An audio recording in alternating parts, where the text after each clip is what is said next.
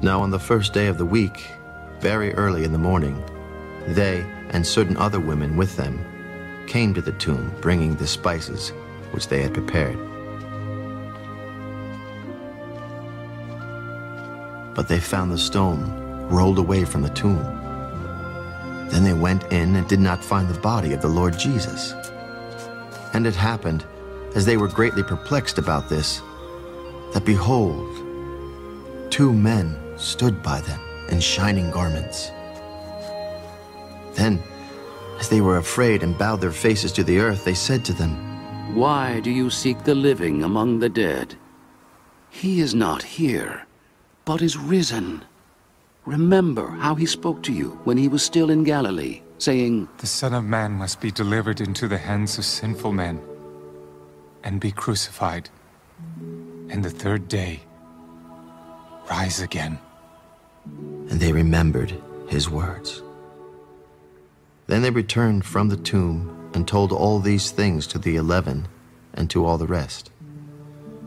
It was Mary Magdalene, Joanna, Mary, the mother of James, and the other women with them, who told these things to the apostles.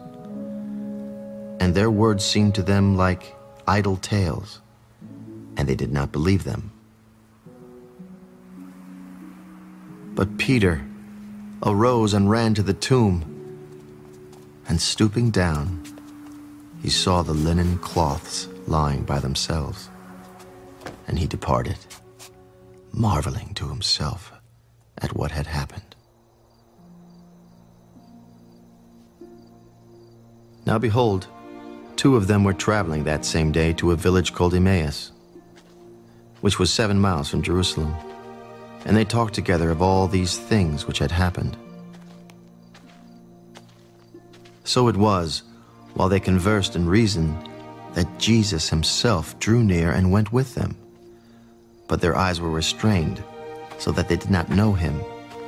And he said to them, "What kind of conversation is this that you have with one another as you walk and are sad?" Then the one whose name was Cleopas answered, "Are you the only stranger in Jerusalem? And have you not known the things which happened there in these days?" "What things?" "The things concerning Jesus of Nazareth, who was a prophet, mighty in deed and word before God and all the people, and how the chief priest and our rulers delivered him to be condemned to death and crucified him. But we were hoping that it was he who was going to redeem Israel. Indeed, besides all this, today is the third day since these things happened. Yes, and certain women of our company who arrived at the tomb early astonished us. When they did not find his body, they came saying that they had also seen a vision of angels who said he was alive. And certain of those who were with us went to the tomb and found it just as the women had said. But him they did not see."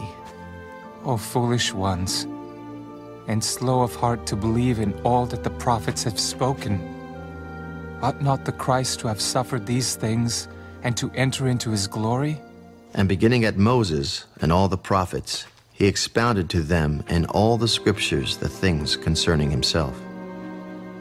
Then they drew near to the village where they were going, and he indicated that he would have gone farther.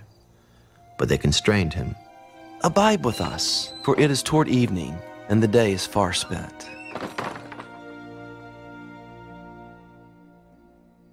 And he went in to stay with them.